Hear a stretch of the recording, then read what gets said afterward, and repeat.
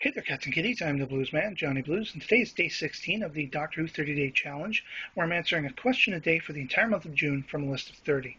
Today's question is, what is your favorite Cybermen story? And I'm immediately going back to a classic one, Tomb of the Cybermen. Absolutely love it. Hands down my favorite, even over the invasion and when the Cybermen have shown up in the newer series. This one just beats them all for me. There's something about the black and white film stock nature of it that, it cuts right to the bone, chillingly, the way such movies as Night of the Living Dead and Psycho still do for me.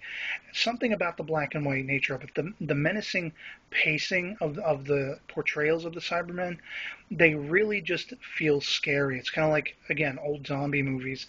And the Cybermats, of course, I think that was the first time we saw those. They were freaky.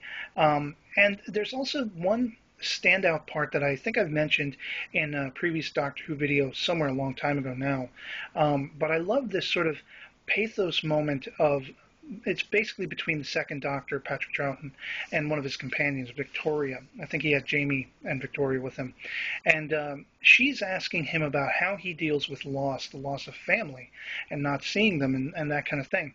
And just that whole conversation was one that I could strongly relate to, having lost my parents and taking guardianship of my sister and everything like that. And just, it really stands out as something relatable. Patrick Troughton, he didn't carry sort of a romantic weight to him like, everybody's crushing on the doctors these days. And it was more with him sort of a favorite uncle kind of thing, a guy you'd like to hang out with and you feel like you can confide in when you couldn't go straight to your parents, that kind of thing.